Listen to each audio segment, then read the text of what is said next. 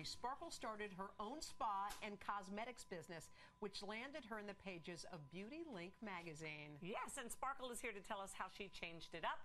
And CNBC's personal finance correspondent, Sharon Epperson, we love her, is here to tell you how you can change it up in your own life. Welcome, ladies. Well, Good to be Sparkle, here.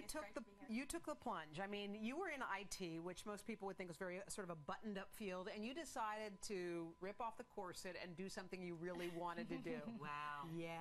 Huda likes to talk dirty like that. But it was a secure job, though, you know?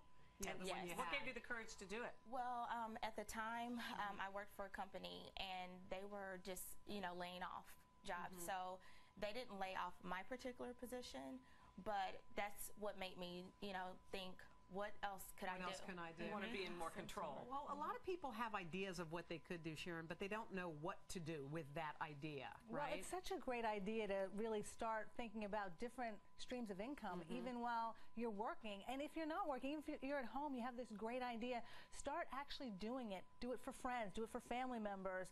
Maybe you get the reaction to it and see how you can do it. Sparkle, how did you do it? You didn't have like a ton of money. You didn't, so what did you do? Well, actually, what I did was I started my business with my own money, savings and 401k. Were you nervous to dump everything in? Absolutely. I bet. Absolutely. Okay, so you took your own dough, and then what did you do? Basically, what I did was I was looking for, creating a line for something affordable for the everyday woman. For cosmetics. For cosmetics.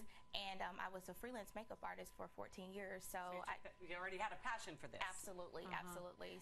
And what about, Sharon, people who are afraid? Because sometimes to sink your 401k and your savings into something with the economy the way it is. That's kind of scary to me. And I do worry, even though the business is really growing and successful, that you don't want to sacrifice your personal finances and your long-term financial planning for these short-term professional goals. It's great to do it, and you need to get started somehow. So what's but the best really depleting your resources, your savings and your 401k in particular. There must have been people that told you that, right? But you forged anyway. You started doing it because you just knew? I just knew that was my passion. That's what I wanted to do. You didn't know Sharon at the time. I did not know. Now we're going to keep talking about this. What's kind of the balanced advice, Sharon, for someone at home who's watching, kind of in a dead-end job, wants to try something but doesn't want to, blow their whole life savings? There are a couple things you can do. First of all, start networking now. Start volunteering. Start freelancing. Start joining clubs and groups that are doing what you're doing, and try to get your name out there while you're keeping your own job.